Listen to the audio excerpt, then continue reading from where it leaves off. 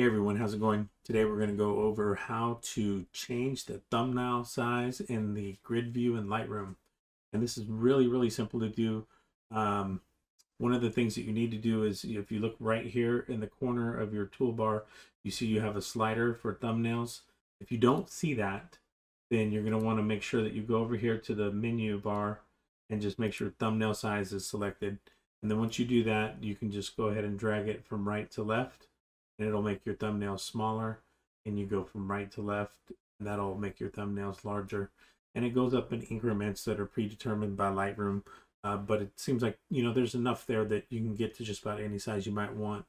And then another way that you can do that also is if you just do the Shift equals key, will make your photos larger, and the Shift minus key will make your thumbnails smaller. And you can see on the thumbnail slider that will cycle you all the way through the entire process.